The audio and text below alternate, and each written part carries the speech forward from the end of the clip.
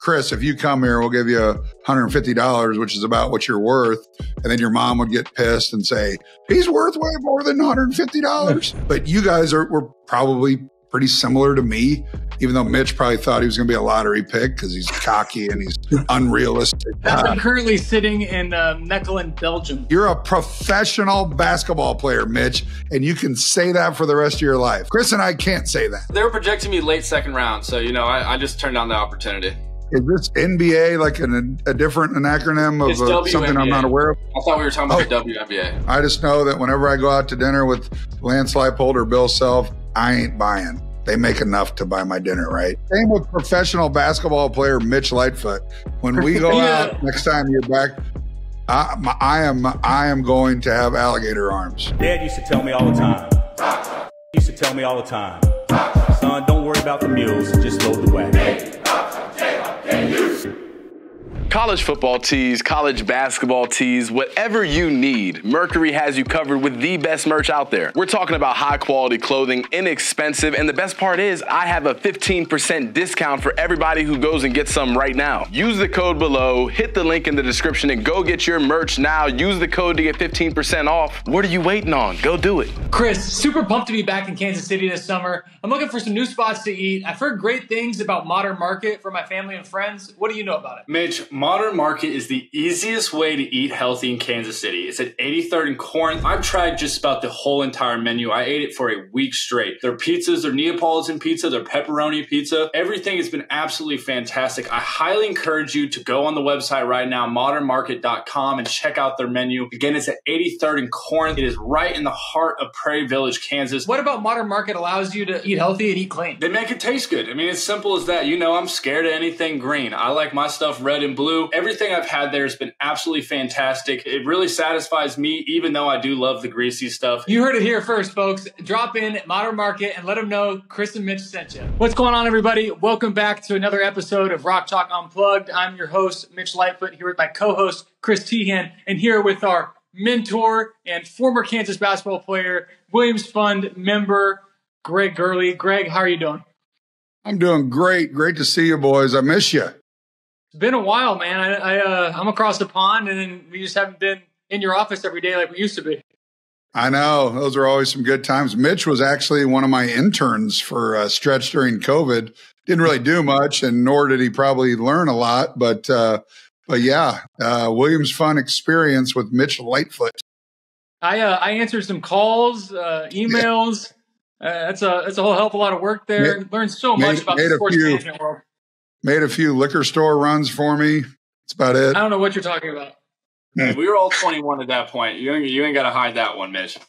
No, yeah, it's fine. It's legal. Chris, take it off.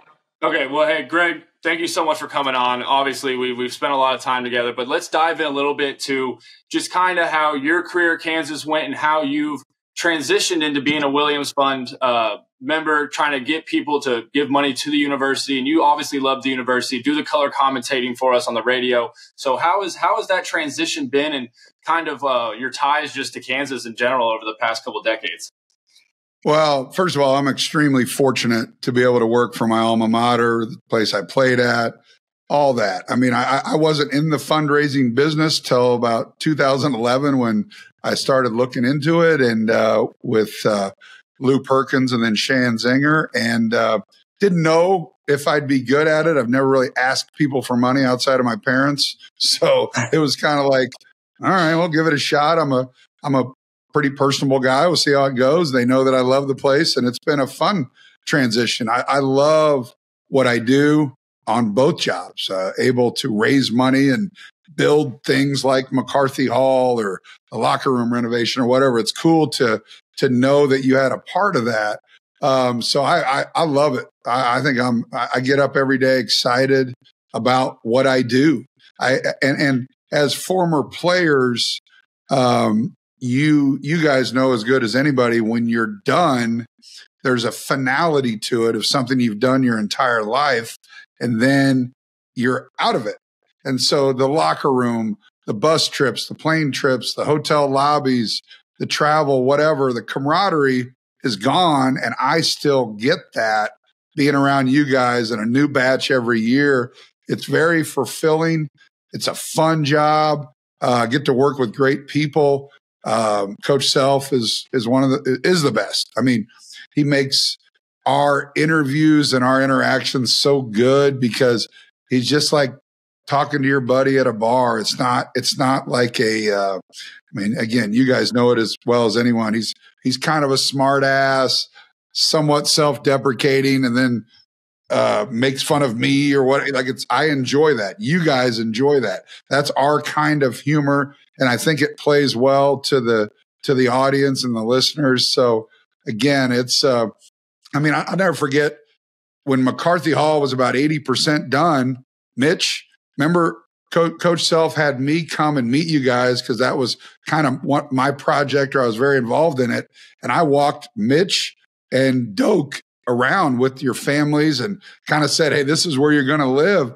And that was cool to me because I think that's the first time I met you, first time I met Doak, and being able to have a hand in building something so cool that helped get you and get Doak and others is a very fulfilling part of my job. I'm pretty sure, McCarthy or not, I was going to come to Kansas. They had the great Greg Gurley there, the great Bill Self. But no, speaking of McCarthy, you had a big hand in the creation of that. And that's a pretty special place for our guys. And it allows Kansas to really recruit off of that as well. Talk about your involvement in it. Talk about what went into McCarthy becoming a thing. Well, Ken McCarthy, one of our great donors, and his son Charlie's on the team now. His daughter plays on the volleyball team, and it's a great Kansas family, Molly McCarthy, and so he came to us and myself and Bill. We were on a golf trip and basically said, "Hey, Bill, what do you need, right now?" And he says, "I need new apartments for my guys." And then that started a conversation, which I don't know what the hell I'm doing. He basically says, "Hey, Greg, when we get back, let's figure it out." And obviously Sean Lester was a massive part of it. I mean, he's the guy that knows how to run all the traps across campus and construction. Because I'll give you one hint. It's not easy building a building on campus because there's not a lot. I mean, taking over a parcel of land and building something permanent there's a lot that goes into it, and it involves hundreds of people. So I got a great education from architectural design to construction to everything. And Coach Self was a massive part of it. Like, he was in there picking out what color the carpet was and the sofas in the main entrance. I mean, it was crazy. And it was very cool. Cost a lot of money. Got to learn about student housing and how that worked. But the way, talking to you guys on, all of our players get recruited by all the elite programs, right? And all of us are pretty much the same. Facilities is what takes you over the top. When it's apples to apples, whether you're going to the SEC, Big 12, Big 10, whatever. But if you got a nice locker room, we all charter plane, we all do the same stuff.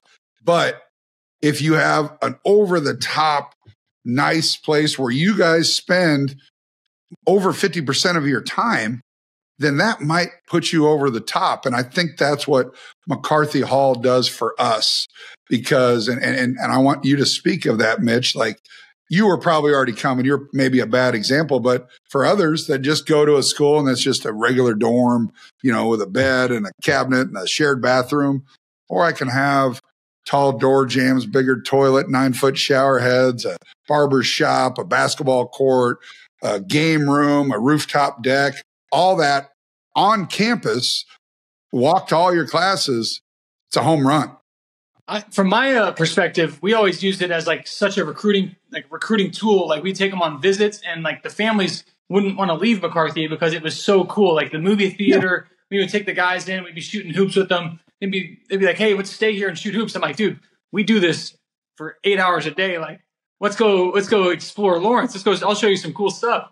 But they're always so infatuated with the fact that we have a $14 million building just for where the basketball players live, and then some select students. So that's so special, and I think that's what puts us over the top against those other blue bloods like Kentucky, UCLA, Duke.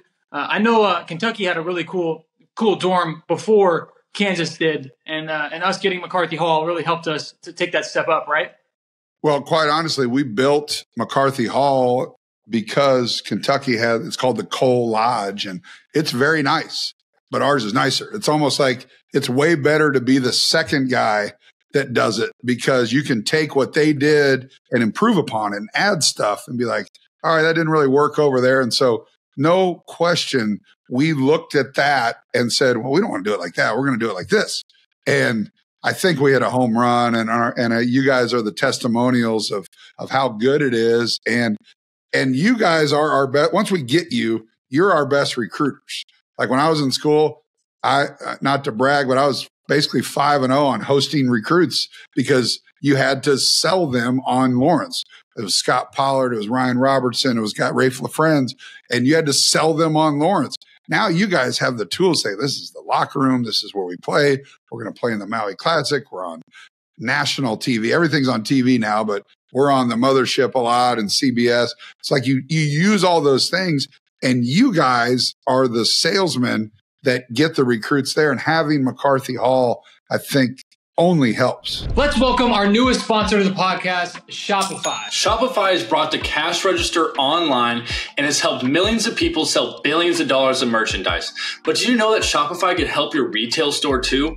Get a serious upgrade to your point of sale system with Shopify. Shopify's POS is your command center for your retail store. From accepting payments to managing inventory, it has everything you need to sell in person. Connect with customers in-line and online. Shopify is meant for plug and play, from marketing for everything from TikTok to Instagram and beyond. Plus, Shopify's award-winning help is here to support your success every step of the way. Do retail right with Shopify. Sign up today for our $1 per month trial period at shopify.com/Mitch, all lowercase. That's shopify.com/Mitch, all lowercase. Sign up for a $1 a month trial period at shopify.com/Mitch. That is all lowercase. Bring your retail store to the next level at shopify.com/Mitch. We can't wait to see you guys take your retail stores to the next level. Greg, so you said you were 5 for 5 on recruits. Talk a little bit about that. You had Rafe LaFrenz, Scott Pollard. Those are some huge names. How did you get them to come to the University of Kansas, and what did you guys do around Lawrence? Well, I was only a small piece of that, but they would put us with guys that they think that you can help get here. You know, Scott Pollard was an interesting case. He's one of my best friends, but at the time, he was very guarded and quiet and comes from a Mormon family. So it was kind of like, you know, when you guys came on your recruiting trip, you probably went to the Wheel or the Hawk or the Bull or whatever to, you know, see college life, have a good time, be like, I'm coming to Kansas because the Hawk was awesome. You know, forget the coaches and the McCarthy Hall and all that. So many guys commit when they have a really good night, right? So with Pollard, I remember we went bowling. I had him back at the hotel by like 10 p.m. The next morning, we go over to Coach Williams' house and, hey, how'd it go? God, we love this kid. How was he? And I was like, well, you know, he was quiet. He seemed like he had a good time. And they're like, whoa, all right, like, what do you think? And I go, I couldn't really get a read. And they're like, well, you suck at this, Greg. And I'm like, well, I'm being honest with you. I'd love to tell you that I did an amazing job and he committed to me at midnight at the Hawk. It just didn't happen. So he goes home back to San Diego, and we were recruiting against Arizona. So San Diego kid actually finished his high school career in like Central Washington, but ended up between Arizona and Kansas, weather, all that. So I like to, you know, pat myself on the back because I got Scott Pollard, but I really wasn't that good because it was not a memorable night just simply because he didn't really want to go do what you two probably did on your visit, right? I went on my visit. I'll give the people a quick insight. We went to the cave on my adventure in Lawrence, and that's not a place that people really go anymore. But when I was there, it was a blast. I came from like a really small Christian school from high school, so I had no idea what I was getting into, and obviously ended up at Kansas. But it was one of the times of my life. Yeah, I mean, and so like, as you know, when you take recruits out, you want to have a good time, interact with everybody and make sure they feel at home. They're going to spend the next 4 years of their life there. So yeah, you just try to be personable and introduce them to a lot of people, the right people, and hope they have a good time, because truly it's a crapshoot, because they're going to go to the other really good schools and have an equally good time, if not better, worse, whatever. And then, when Pollard eventually committed, they were like, "Hey, good job." And I'm like, and then he shows up, 6-8 months later and kind of spreads his wings and was a way different guy, as all of us who know Scotty. And, I'd be remiss not to say it's a great story right now. Just 10 days ago, 2 weeks ago, he had a heart transplant and he's about to be able to check out of the hospital. He's doing great. I went to Nashville a couple of weeks ago and saw him the day before the transplant. I was there when they told him he got a heart. It was a really cool experience for me, obviously an experience of a lifetime for him. And he's got a long road ahead, but that's this is 30 years ago since I played. And those are the stories that you guys will have with your teammates, hopefully. I was telling our guys, because I went from Nashville and I flew to Oklahoma City to be in Norman. And I was telling some of our guys, like, I hope that when one of your teammates has something like this, that you're there, because that's what it's all about. Yeah, and Scott is a great guy. We had him on the podcast earlier this year. I followed his journey pretty closely and had him in my thoughts and prayers. It's really exciting to see that how well he's doing. But let's bring this back a little bit to the recruiting side of things. You already talked about the arms race that is the facilities that go into recruiting people. And that was huge through the 2010s to early 2000s.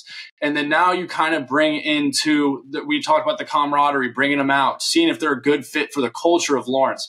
But now you pair that with NIL. So how much of a factor is NIL in that? Is it more about, hey, it's not as much about, hey, let's get them out to the hawk, get them out to the wheel, but more about talking business? Is it something that you've seen change the complete dynamic of recruiting over your time here? Yeah, I'm not a coach, but I'm close to all of our coaches, and that is definitely a question that comes up during the recruitment of a transfer, a high school kid, whatever. What's your program like? Whatever. We can only educate on how other guys have done. You're not allowed to say, "Hey, Chris, if you come here, we'll give you $150, which is about what you're worth." And then your mom would get pissed and say, "He's worth way more than $150. And your dad, in her eyes, you're worth $5 million a year. But I think that way too, though. You knew I was going to bring Donna up at some point in this. She'll love that. She wants that. She loves hearing people talk about her, doesn't she? Just loves it. But yeah, it's changed things, because what we talk about now, or what we talked about in the past, was, hey, come to Kansas, shot at a Big 12 title every year, shot at a national title, great facilities, best coach in college basketball, blah, blah, blah, blah, blah. Now you got to talk money. And now you're not just competing with Duke, Kentucky, North Carolina, Indiana, all these blue bloods. You're competing with anybody who has money. So throw Memphis in there, throw Houston in there, throw people that weren't considered, blue bloods kind of out. I mean, it's still a thing, but it's about who has money. And kids, you guys know who's an NBA player and who isn't. So in their heart of hearts, they know that, like, all right, I'm really good, but I'm probably not. So I might as well take advantage of my situation now and maximize my earnings. However I got to do it. They don't care about our tradition. They don't care about Dukes. They care about them, which can't really blame them. Nope. I don't know if I would have thought like that, but I don't know that for a fact. I went to school because I knew that I got a top 5 program offering me a scholarship. It's 30 minutes away from my house. I didn't think there was no money. You didn't think about that. I thought about, hey, I got a chance to win a national championship every year. I'm going to make my home in Kansas City. So why not go there? Like, it's going to help me in my career, whatever that is. But I'm different. But you guys were probably pretty similar to me, even though Mitch probably thought he was going to be a lottery pick because he's cocky and he's unrealistic. I'm currently sitting in Mechelen, Belgium. Lottery. Hey, You're a professional basketball player, Mitch, and you can say that for the rest of your life. Hey, I'll take what I can get. But Chris and I can't say that. That was by Chris, choice. I'll give you $20 to come play basketball.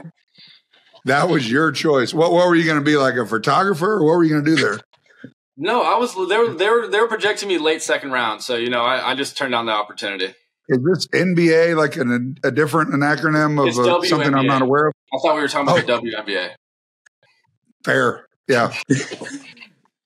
Greg, speaking, obviously, we can't talk numbers NIL wise, but how much different is it when a player wants to field himself to all these schools for the highest bidder? Like, obviously, you said schools like Houston, Memphis. Is this because of football money getting involved? Is this what's the really driving factor behind it? Is it a random donor that has millions of dollars that he's willing to put on the line? Like, what's the driving factor behind that?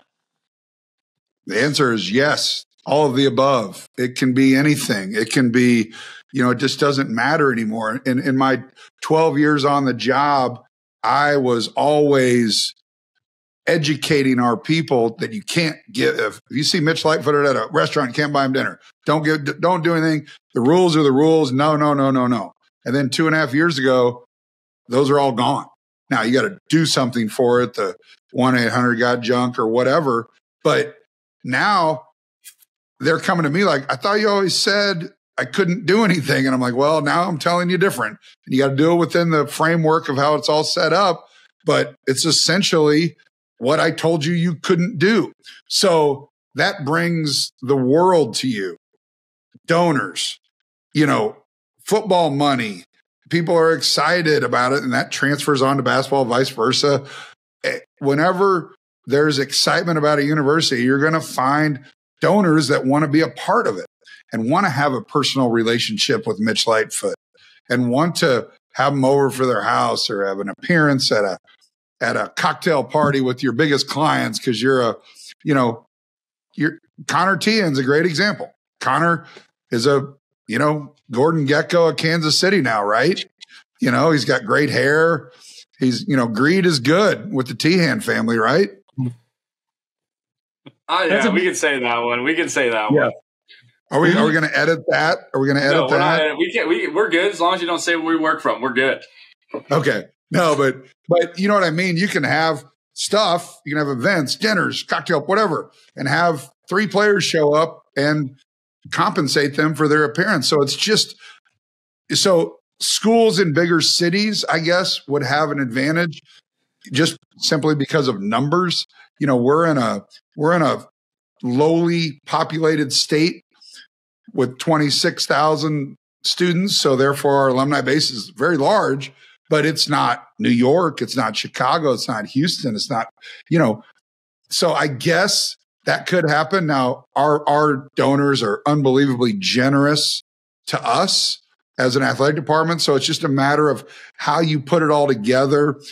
We're in the middle of a very, very large football stadium rebuild, hundreds of millions of dollars. Costs keep going up, right? And anything you do. So then you throw NIL in it, and I've got to talk to my people about buckets to fill. So not to feel sorry for me, but when you go out and talk to people, it's difficult because some people love it. Some people don't like it. Some people don't want to have anything to do with it. Some people want to learn about it, but not give to it. So my time in explaining how everything works is added to an already pretty busy job. And then you gotta get the money, you gotta collect the money, you gotta execute it, activate it, and then just do all that together. It's a lot.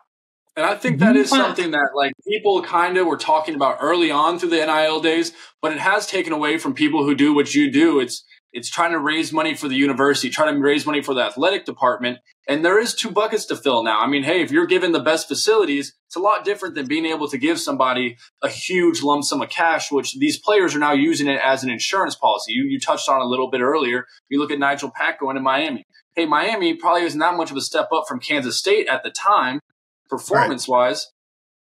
I would say it depends on the year, but you're going to give him a huge lump sum of money if some guy who doesn't see himself as a pro. It's an insurance policy. I'm going to cash my check now. And if I have the opportunity to go on and make more, then great. But if I don't, so it has been a driving factor. And I'm sure it definitely affects your job as trying to be like, hey, I want to get athletes, but I also want them to have the means to come here and be on the top level performance, whether it's weight room, whether it's McCarthy, whether it's nutrition, those things, etc. Well, believe me, I'm really good at spending other people's money. Now, I got to convince those people to give it. And there's some people that have X amount. They're going to give you $100,000. Okay. Let's just use that as a number. And they're going to say, figure it out. But I ain't giving you, and he's done that year and year and year. And then when NIL comes, is he going to give us 150 and 50 of it go to NIL, or is he going to continue to give us 100 and 50 of it goes to NIL? And then the university or the athletic department gets $50,000 less. Then you got to go out and make that up. And it's just it's a domino, and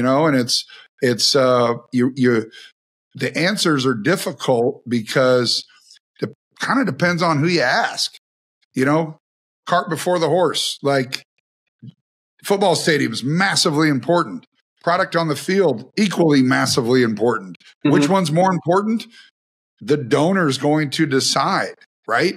So have you found like which of those buckets are people more willing to donate to? Are they more in on the traditional facilities, or do they understand the importance of getting the product on the field? It truly depends on the person. I would say it's all over the map. Some people are like, hey, for 100 years, Greg, you told me that we can't pay the players. So I ain't into it, just because that was what they were engineered to believe. And changing people's opinions is sometimes difficult. Some people love the NIL because they have more of an interaction with the kids, and there's no more barriers. And then they can go to their friends at the bar watching the big Monday game.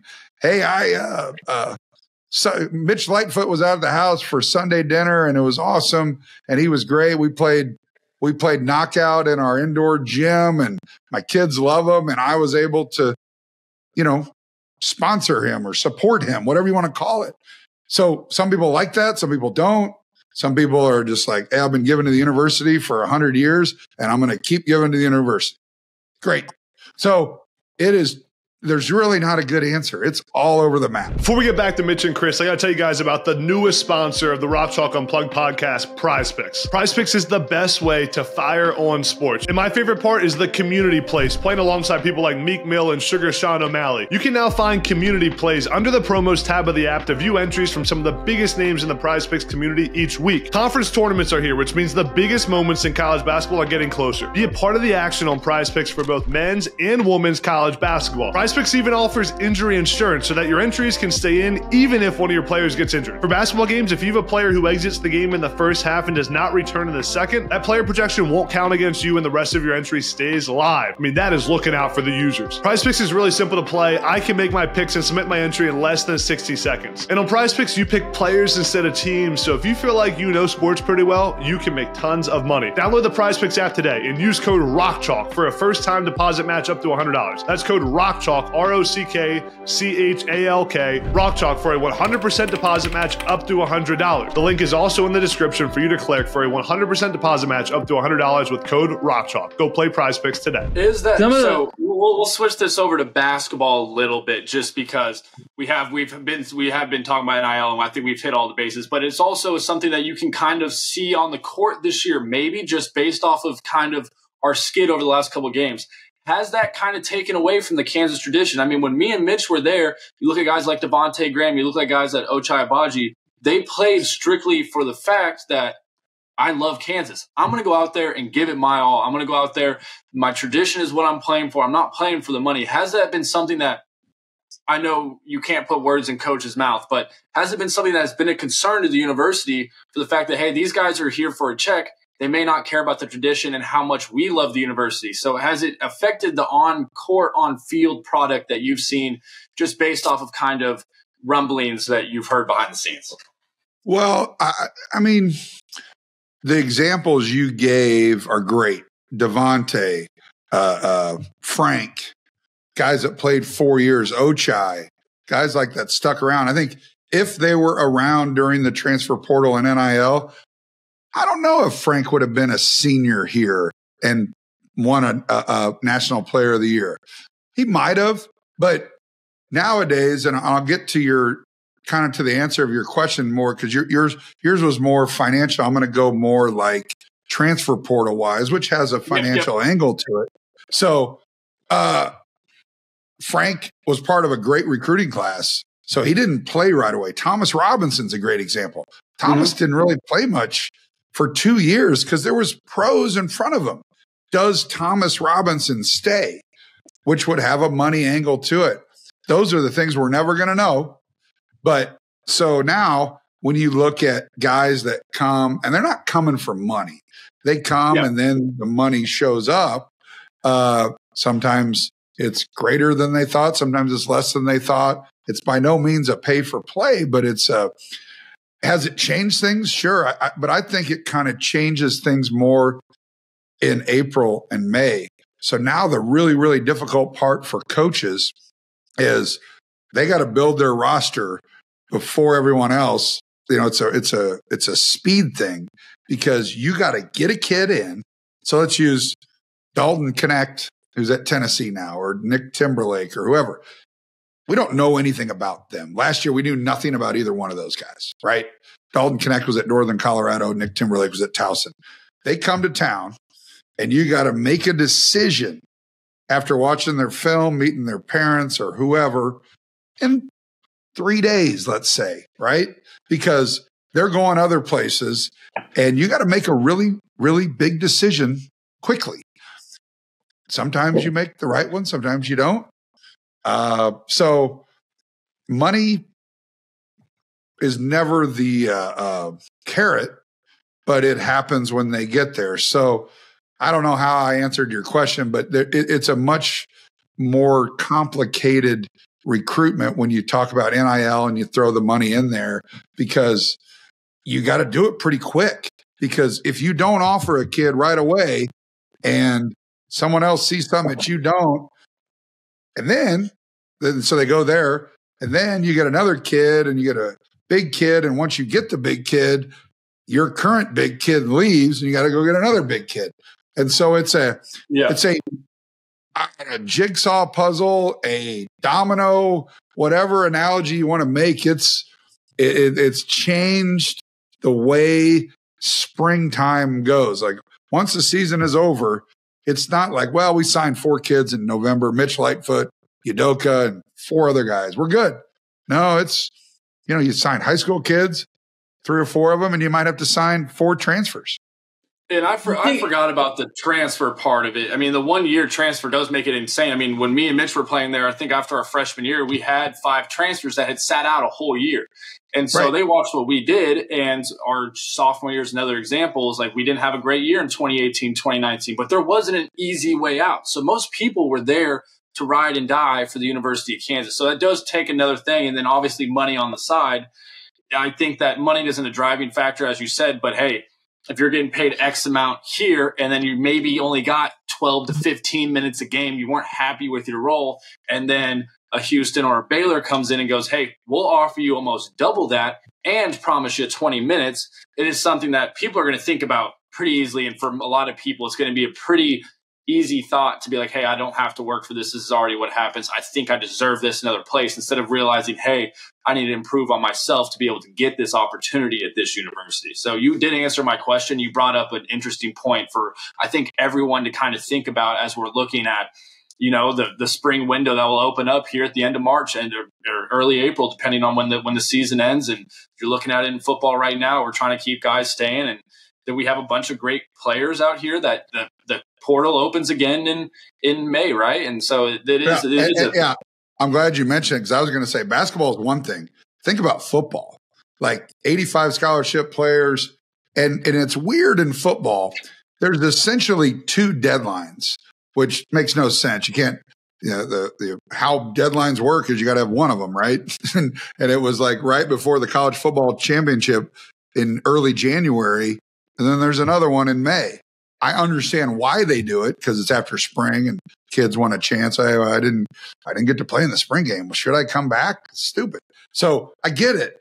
But having 2 deadlines makes Lance Leipold's job and every other football coach's job even more difficult because they're having to manage a roster of 85 instead of 15 in college basketball. So I don't envy them. They deserve their money.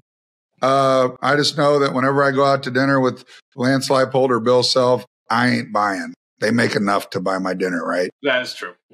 Same with professional basketball player Mitch Lightfoot. When we go out next time you're back, I am going to have alligator arms. Professional. Speaking of the one-time transfer policy, in my eyes, I think you're exactly right. Guys, they struggle. Guys like Thomas Robinson, guys like Frank Mason don't play until their first years. Like, or me, you don't play a lot until actually you just don't play a lot. But yeah, you didn't play much. Yeah. But guys that don't have a chance to really grow in their roles, I think that's the thing that people are missing from college sports is the storyline. You have the Ochais, you have the Dave McCormicks, like the guys that have been in college, have grinded, have really grown in their role and really established a relationship with the fan base. And you're just losing that now because as soon as something goes wrong, people can up and go to the next school. Well, it's happened in sports over time. You know, we look back to Curt Flood was the first free agent in baseball, and fans were just up in arms. Well, free agency means they can go anywhere, but we're basically in free agency in college sports. Let's just call it like it is. We'll get over it. It's going to happen.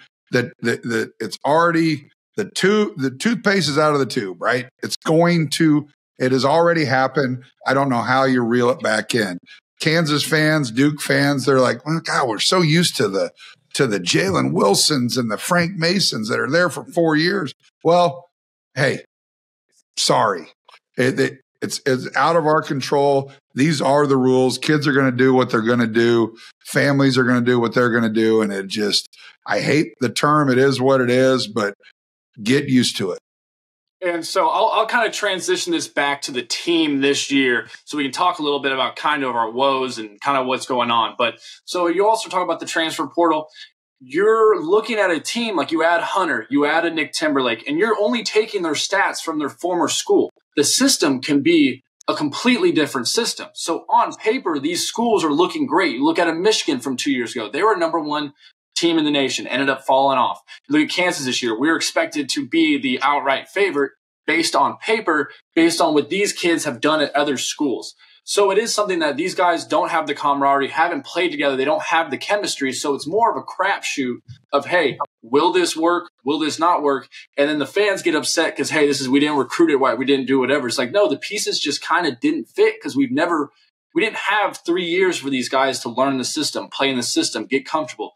Is that something you're seeing? Like you look at a Nick Timberlake and he's now just getting his opportunity to kind of feel comfortable.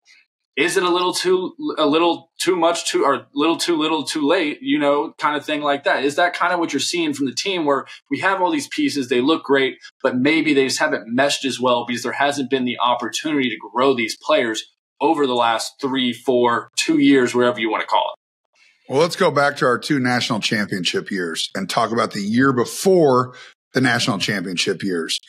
2007, we lose, and all those guys are mad, and they all come back, with the exception of Julian Wright, to win a national championship. And it worked. They had chemistry, they had camaraderie, they had all that. 2022, what happened the year before the national championship, Chris and Mitch? We got boat raced by USC in Indianapolis. And what did Bill Self say after the game? We need to get more athletic. We need to get deeper. We need this, and this. Like basically ran you guys down, right? Yep. You guys suck. You're not good enough. And I need to go find other guys. But he didn't. The only guy he added really was Remy, right? Yeah. Now, we had Jalen Coleman-Lands and Joe. That was the first year of the transfer portal, and great players. But, it is what it is. That's who won the national title. You got older. You got more experience. You had chemistry. You add Remy to the mix. Great. Win a national title. It's a great story. So that being said, to your original question, our team hasn't had that opportunity. A lot of guys left. You had 3 returners, right? And one of them isn't playing. You had, 3. Yes, you had DeJuan, KJ, and Kevin, and Zach's redshirting. That's it. So you got to mold everyone together. We have less scholarship players, meaning we have less depth because of the NCAA stuff. You got Arterio Morris, who's no longer with the program, and you got Zach, who's redshirting. So instead of 13 scholarships, you got 9. And then you got that bench is made up of some freshmen and some fifth years, but the bench has been a struggle. So guys had to play a ton of minutes in November and December. We had a great non-con, right? We lost 1 game against a really good Marquette team. So now we're in the dog days of the Big 12, as you guys well know. Saturday, Mondays, travel, and it sucks, right? And we're losing some games we shouldn't lose. So, yeah, depth, chemistry, injuries, it's all piling up. And we're extremely spoiled and extremely greedy as Kansas fans and alums. Tuesday sucked. BYU, that was awful. We're not used to losing in our house, and especially losing that way. Give them a ton of credit. They were great. Everything boiled over in that second half. Missed free throws, get outscored by 30 from the 3-point line. Like, all that being said, it should hurt. And I think we're going to see a different team on Saturday, although we've struggled on the road and Baylor's really good. I just, it happens. You know, you put yourself in those positions. It sucked losing to USC in Indianapolis. It stuck with you guys for a while. I'm sure it did. And that summer, you guys were old, you got old, and you stayed old, and you go and win a national title. That's probably not going to happen anymore, right? Like the one guy that I was surprised came back after that, because you remember Jay Will. Jay Will wasn't very good at the end of that season. He was bad against USC. Attitude on both sides. We're all kind of like, man, what's he doing? But you know what he didn't do? He didn't quit. He didn't just transfer. Jay Will took it. And he's like, all right, I got to be better. Yeah, I can blame the coaches on some of this stuff. I can blame my teammates, but he's got to get better. And he did. And he won a national title. Will we see that again? I just don't know. I think about that. And that's a very special point. Like, obviously, those guys came back and they grind and they make it up and they go win a national championship. They have a chance to be National Player of the Year and stuff like that. But I want to take it a little bit back to, like you said, playing on the road.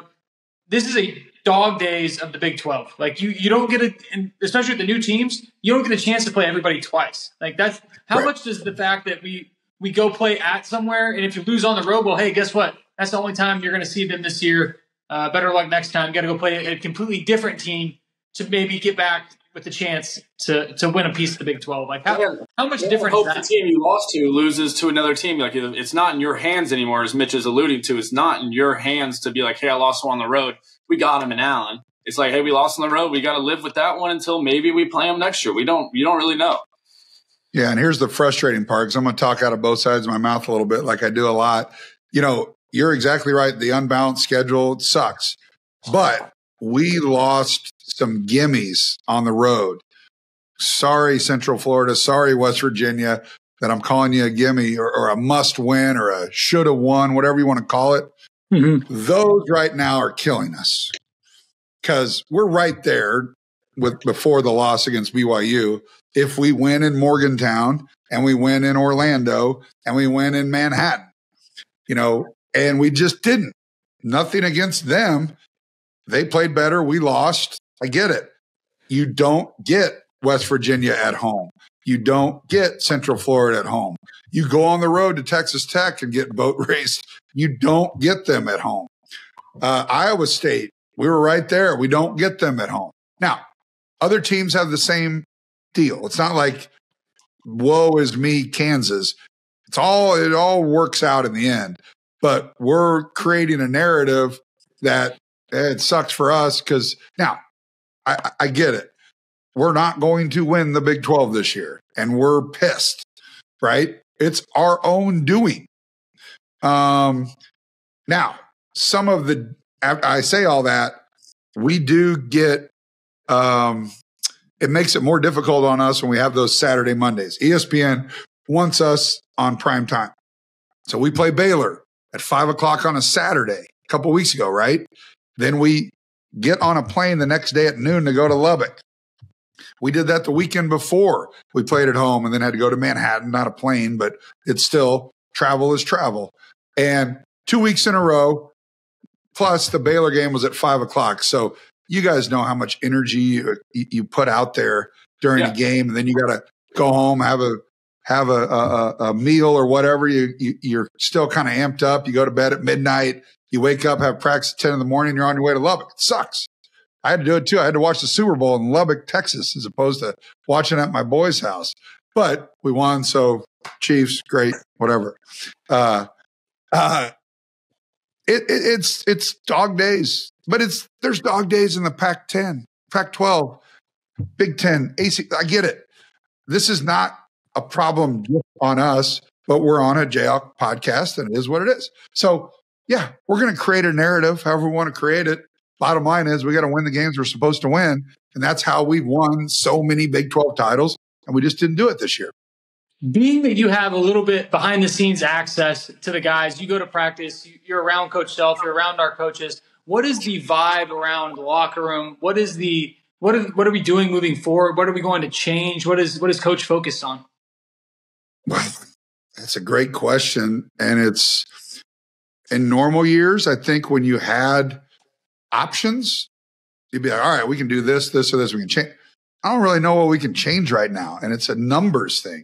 You know, when you have 9 scholarship players and one of which is hurt, so that takes you to 8, not great at math, but you got to start 5 guys. You got 3 guys on the bench, right?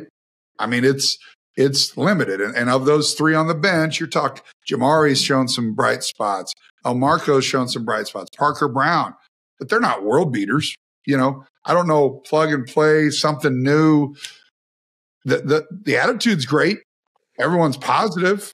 You got to be at this time. I mean, if once you put your chin down, you're beat already. So I don't think there's much we can change. It's just a matter of being more efficient, taking care of the basketball, guarding the 3-point line. I mean, I can say all the triggers that we're just not doing right now, but it's easy for me to say it and for you two to say it. It's much harder to get it done. And I truly believe that DeJuan, KJ, and Hunt are a little tired.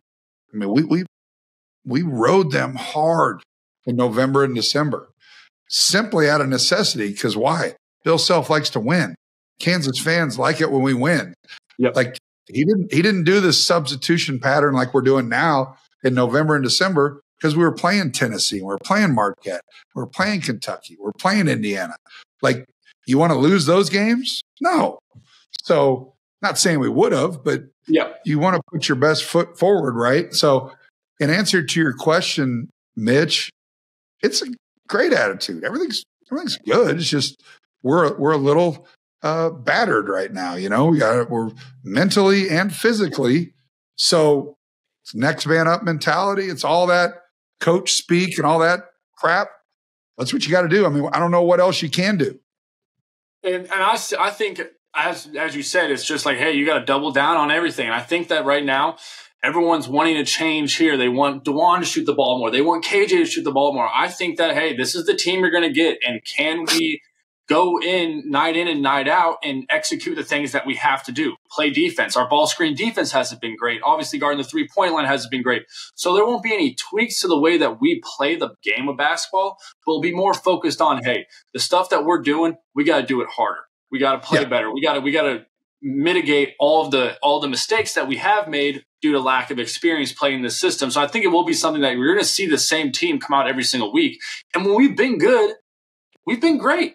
You look at the Texas game. We beat the best teams in the country. We can still go on a run because we get up for great teams. We play poorly against teams maybe back in the pack. And you guys know it. Again, you guys are a part of several different types of teams. You can hang your hat on something and still know that if offensively you're bad, we're really good defensively, and we can get through those offensive struggles with our defense, or vice versa. And I don't know if we have that. We don't have like one thing we do great. And we for sure don't have two things we do great, because you can't hang your hat on. Like BYU was great the other night because what did they do? They took away the over the top that we've seen 5 million times to Doak and Cole and Thomas and everybody, Landon, or to Mitch about once a year where they set a play actually up for Mitch to throw it over the top so he could get fouled and miss a couple free throws. But we don't do that as much. But when a team takes something away from you, what is your plan B? And that's been our big struggle.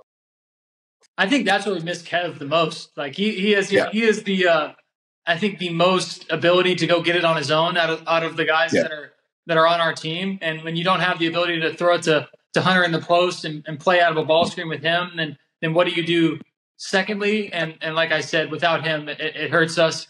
It turns our team into a jump shooting team and puts a lot of pressure on Johnny, and it puts a lot of pressure on guys like Marco, DeJuan. I mean, even KJ, we're having to have him shoot the ball when that's not what he's comfortable doing. And when we were really rolling and Kevin was really rolling, he could bring it up on a break and there'd be 3 guys in front of him and he'd figure a way out to get to the line or get a layup. We don't have that now. And Kevin was attempting 8 to 10 free throws a game and shooting them at a high clip. That's why his scoring was up, because Kevin's not an immensely talented scorer. He's smart and he can get to the rim and he scores by getting to the free throw line and getting layups. He's not going to just come down and beat you off the bounce and pull up from 3. That's not his game. But his game is getting 22 and 8 and 6 assists and drawing 9 fouls. There's a science to it, and now we don't have that. It's not Nick. It's not Johnny. DeJuan to a degree, but we don't get to the free throw line very much, and kind of a good thing after Tuesday night. But we don't get to the free throw line enough. Without Kevin on the floor, we don't do enough. So we need him back. And I think it's more of a matchup thing as well. Like when we don't match up well against team, BYU is a terrible, terrible matchup for us. I mean, we haven't done a good job guarding the 3-point line, and not saying that's something we have to do, but you're going to play a top 3 team in the country in percentage and just in the fact that they're going to chuck them up.